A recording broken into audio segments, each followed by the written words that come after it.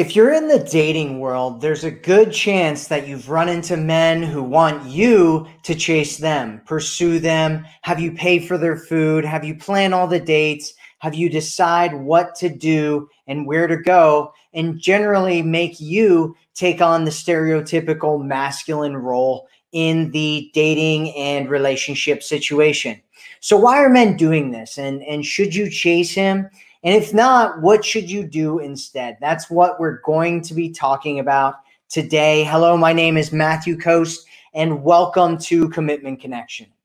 So let's get started here. Number one, so men growing up without any strong male role models is the first reason why guys are doing this. So many boys today are growing up without any kind of male role model at all, and their fathers aren't around, or their fathers are too busy doing other things to properly parent their son. Many times they're not even really good role models to follow anyway. And so boys end up growing up into men with no guidance on how to be a good man, so they have no idea how to date or interact with women or pursue women, or even know that they should pursue women. And so men need more and better male role models that they can learn from and learn about. And what does it mean to be a strong masculine man? And our society tends to demonize and tear down men from a cultural standpoint. And we're about to talk about that right now. Number two is there are major cultural changes that are happening in our society. So the Western world is really leading the charge in this one, but it's happening pretty much everywhere. Men and women are switching roles, right? And this is being encouraged and even pushed by a lot of society, by the mainstream media, by a lot of people. There's a lot of people with agendas trying to push our roles to be different, to be opposite, basically. And our society is pushing women to be more masculine, and they're pushing men to be more feminine. And you'll notice that a lot of women's magazines, I was actually just looking at some women's magazines online, some internet sites online, where they've been pushing women to give up relationships altogether and stay single, because it's better to be single than to be in a relationship. And they tell women that they should not only act masculine in their normal lives, but also in dating and relationship situations as well. There's actually a bunch of activist dating advice out there, and many times you don't even know it's activist dating advice, where they're teaching women to approach and chase and pursue men because they think that it gives them more power and more choice, which it absolutely doesn't. And I'll tell you why it doesn't here in just a minute.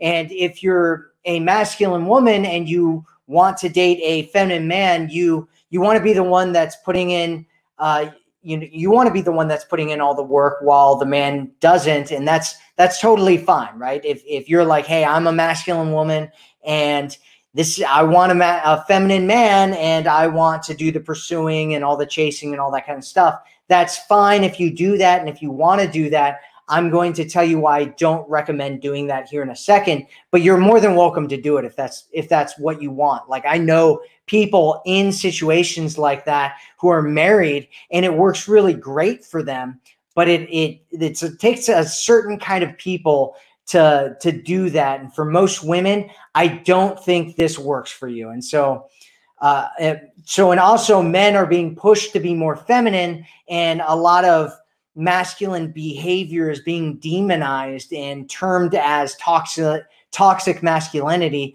when real toxic masculinity isn't being a strong man. It's being an immature man. It's a weak man who is only out for himself and doesn't care about others. And there have also been some movements to fight assault from men, which have done a lot of really great things and helped a lot of people out. But some women have used it to abuse men who didn't do anything wrong, which created more concern around men about whether they can even pursue women or not. If you're a man, and how do you make sure that your advances don't come across as assault, right? You let the woman chase, you let her make the moves, you let her push things forward. Then, right, that's the mindset that a lot of these guys have. If I let her do everything, then it can't be termed as assault, which that actually won't save them. They don't know. Many of them don't realize that, but it actually won't save them. And it's more of an excuse than it is a legitimate concern in most cases. But fear is an incredibly powerful motivator. And so a lot of guys are really scared about pursuing and chasing and moving towards women and making moves on women because they're afraid that maybe it'll be misinterpreted as assault. So here's the reality. We all have masculine and feminine energy in us. And I think that things will go towards men being more masculine and women being more feminine again in the near future. And why would I say that?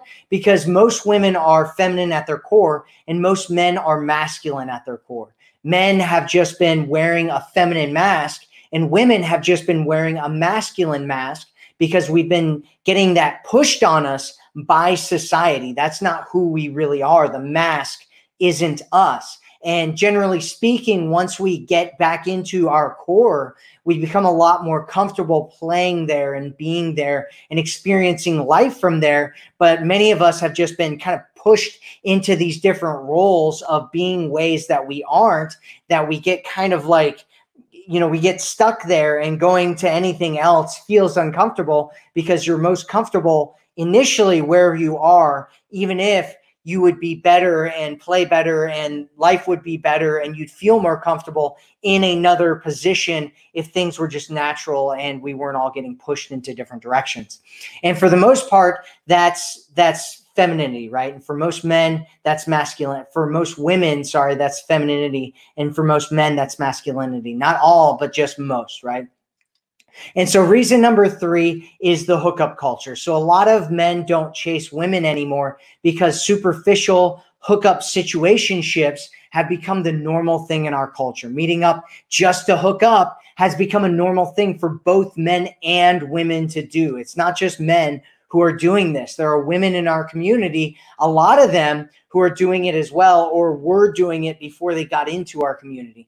My suggestion is that you don't just hook up with anyone. Our community is filled with women who just hooked up with a guy, caught feelings for him, and now are in a situation where they're in love and want more from a man who doesn't want anything more with them. And so my suggestion is that you don't be one of those women, and don't listen to anyone who tells you that you should be. You are worth more than that. If you want something greater, then my suggestion is that you hold out for something greater and don't close yourself off because you got into a weird situation because you listened to other people or you wanted to just have some fun or whatever. And next thing you know, you caught feelings and you're in love with a guy who wants nothing to do more with you than that. So number 4, men's dating advice teaches men to have you chasing them.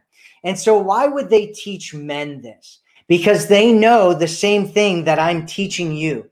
Whoever is more invested will value the person more. So the truth is that you should both be investing, right? If he invests a lot and you don't, it's easy for you to devalue him and your relationship and for you to walk away. If you invest a lot and he doesn't, it's easier for him to devalue you and the relationship and to walk away. Ideally, he will be investing a lot more than you will until you're in a committed relationship. You actually have most of the power starting off. And anybody that tells you that you don't have most of the power is lying to you. So before you get into a physical relationship, you have a ton of power there. And so my suggestion is that you make sure that he's investing in you, especially from the beginning, and make sure that he's investing more than you are in him up into the committed relationship. So I recommend that you do not chase a man. First, I'm going to tell you why you shouldn't chase men, and then I'll tell you what to do instead. So first, your value in his eyes, like I was talking about earlier, is partly determined by how much he invests in you. So I'm not talking about how you value yourself, but how he values you. So this is something called the sunk cost principle. The more he invests, pursues, and gives of his time, attention, and energy to you, the more that he will end up valuing you. And the more you do it with him, the more you'll value him. That's why if you give everything to a man who's taking you for granted, because a lot of women are like, oh, I have to prove myself to this man and he's taking me for granted, so I have to be more and do more and all this stuff, right? And it doesn't end up ever making him appreciate you more. It only hurts you more, right? And it makes him appreciate you less because he's getting all these things and he's not doing anything for it. He's not invested. And that's why it's so important that he's pursuing and chasing you from the very beginning. He'll value you and your relationship a lot more when he does that. So second, if you're chasing him, you'll end up missing red flags that you normally see. So men, when they're being pursued, what they tend to do is they'll just lean back and they let a woman end up pursuing them if they aren't really that interested in the woman. Why would they do that? Because he doesn't need to do anything, right? If you're pursuing and he's not, and he's just chilling, right? You're doing everything for him. You're pushing everything forward for him because you're invested and you're really interested and you want things to work out. And so he's like, oh, okay, I don't need to do anything. Right. And he's not that interested, possibly. And then he's still getting his physical and emotional needs met through you, even though he's not doing anything. Right. And he doesn't have to commit. He doesn't have to, put any effort in. He doesn't have to invest in the relationship because you're doing all of that for him. And he might even not really be interested, but he's still getting his physical needs and his emotional needs met. And so you won't know that he's not really even interested if you're the one that's chasing him, until one day when you're trying to figure out why he avoids conversation about marriage or commitment or any of that kind of stuff. And you notice him checking out other women and talking to other women on social media. And you're sitting there baffled. You're like, I put so much into this. I'm doing so much. I'm such a good woman for him. How could he like these other women instead of me? And the reason is because he was never interested that much in the first place, right? If he's not that into you, you won't know if you're chasing him. If he's not the kind of guy who puts effort into a relationship, you won't know if you're chasing him. Many of the red flags that he has that you don't want to deal with, you won't see them if you're chasing them.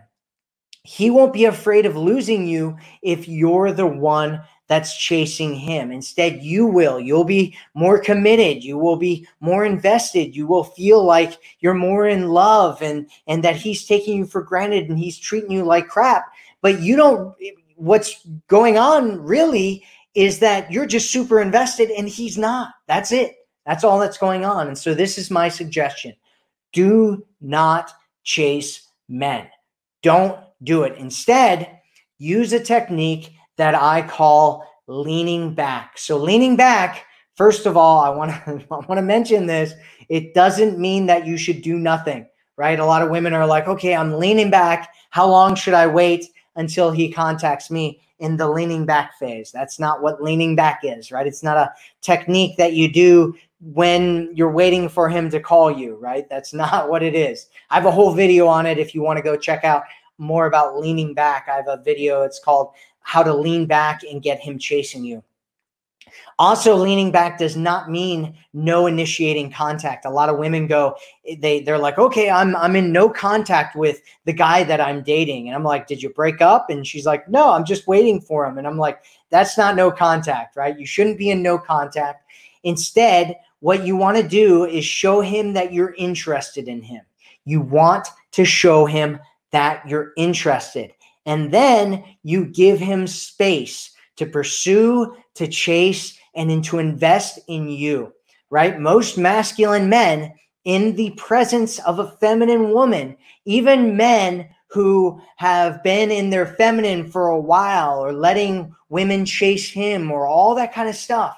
If a man sees a woman and he's masculine in his core and he's in the presence of a feminine woman and he's attracted to her, a man will end up behaving in a masculine way. And so a woman who is leaning back most men will start to behave in a masculine way around them, right? If he's interested and you're leaning back and you've let him know that you're interested, most likely he will start to chase, pursue, and move towards you with his energy. Second, what you want to do is shift your mindset, right? Get away from this mindset of trying to get this specific guy, right? That's what a lot of women are doing is they come to me and they're like, there's this one dude and he's like sleeping with other women and he's like looking at porn all the time and he's, running around doing whatever. And he's not interested in commitment. He's not interested in marriage. He's not interested in kids. And these are all the things that I want. How do I get him to start doing what I want him to do? Get out of that mindset, because when you're in that mindset, what you're doing is you're putting him on a pedestal. You're saying this man is more valuable than I am. He's more valuable than my needs, my wants, my desires, the things that I care about in my life.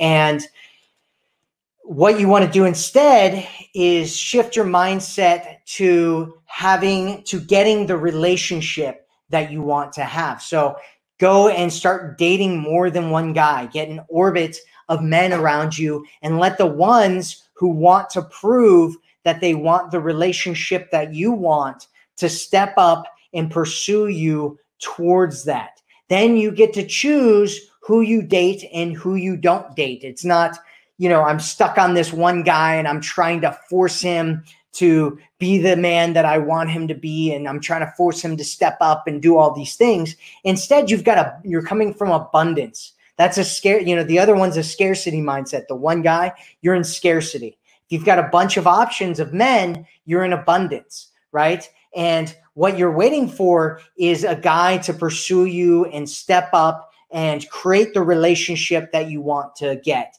If you're stuck on one guy trying to force him to be the right man for you, you're starting off in a losing battle and you're just going to get hurt.